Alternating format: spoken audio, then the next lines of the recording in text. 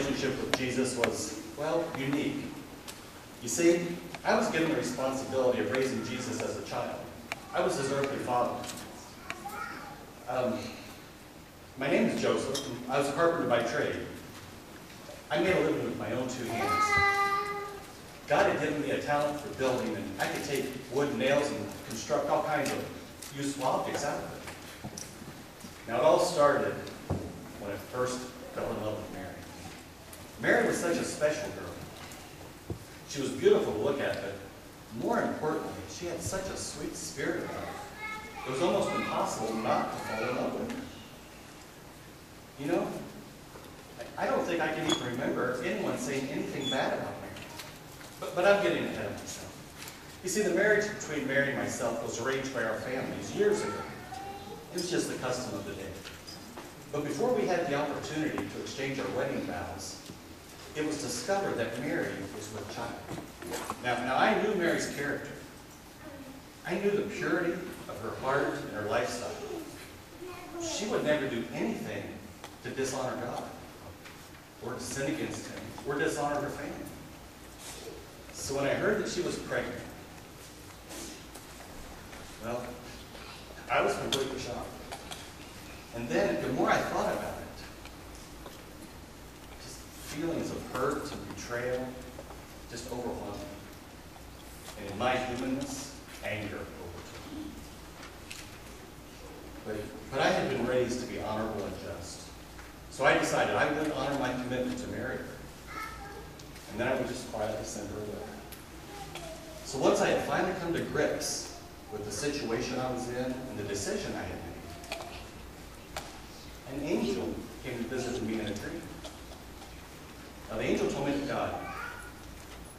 God, the creator of the universe, he was the father of Mary's baby.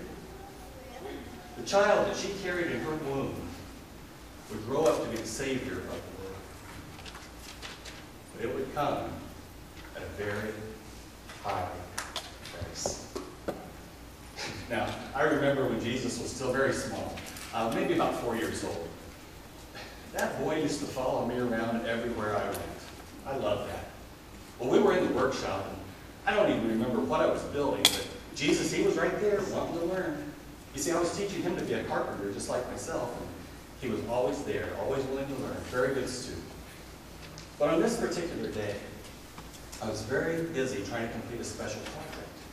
You see, one of the more wealthy men in town had hired me, and he was paying me very well, but I had to have this item finished by Sunday. It was to be a wedding present. So I was so busy, I just didn't feel I had the time to instruct Jesus on what I was doing, much less on how to do it. I'm sure he understood. Jesus was never one to complain or cry or pout or even demand attention from others. So he just busied himself about the workshop, cleaning up, organizing, just finding anything he could do to find a reason to be near me. Now, it was getting to be evening. The sun was coming in through the windows, and shadows were beginning to form. You could see the dirt from the floor and sawdust just kind of swirling around. And as I was working, I noticed I hadn't heard Jesus in a little while. So I stopped working, and I went over to see what he was doing. He was just sitting on the floor. Now, as I mentioned, it was getting close to evening. I had 2 windows in the workshop, and the shafts of light were coming in, and Jesus, he was sitting in the exact spot where the shafts of light crossed.